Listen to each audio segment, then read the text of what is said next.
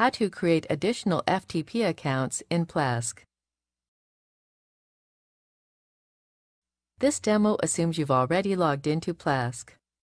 Now let's learn how to create additional FTP accounts. Click the FTP Access option for this domain.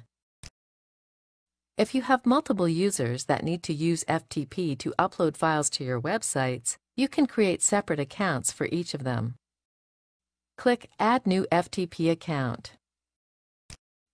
Enter an FTP account name for this new account. You can also set the home directory here if you want to restrict this user to a certain directory. Enter and confirm a password. When ready, click OK. That's it. The new FTP account has been created. To delete an FTP account, simply select it and click Remove. This is the end of the tutorial. You now know how to create additional FTP accounts in Plesk. For more tutorials, visit a2hosting.com/KB.